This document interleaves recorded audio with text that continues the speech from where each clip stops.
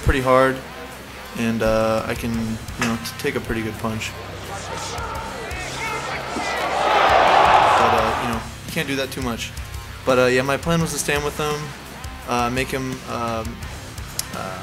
be aware of my hands, and then take him down when I could.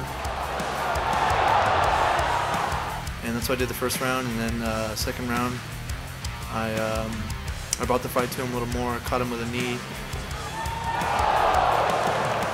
and just finished up with some punches. First round.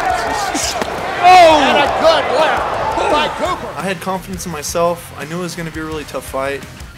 I trained really hard, and I owe everything to my training and my team and my coaches and stuff.